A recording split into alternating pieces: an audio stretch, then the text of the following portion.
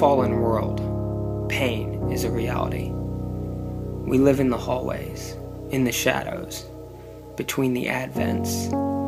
Christ has come, Christ will come again, and Christ is coming among us even now. Pain is not the final word. We long for redemption because we were made in the image of a God who is at work redeeming creation. We find God in churches and cathedrals, but also in our everyday lives, even in the mundane parts, especially in the mundane parts. God is all around us, from the moment we walk out our front door each morning.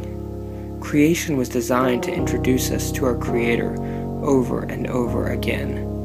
Creation is an expression of God's love for us, as it screams the attributes of our invisible Father. The only problem is, we often miss it. Creation and redemption is about finding God in everyday life, on the mountaintops and in the valleys.